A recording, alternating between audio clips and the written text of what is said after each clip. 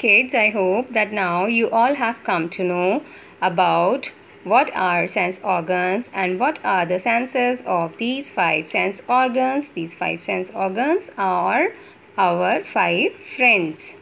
So now I am going to read this page for you.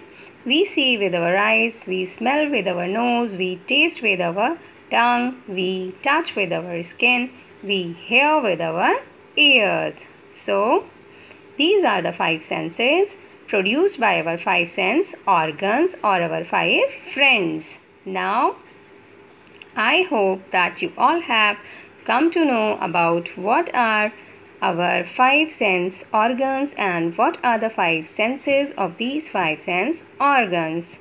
Children, I am going to repeat one more time for you that we all are having five sense organs, and these five sense organs are having five senses which helps us to feel something which is happening around us.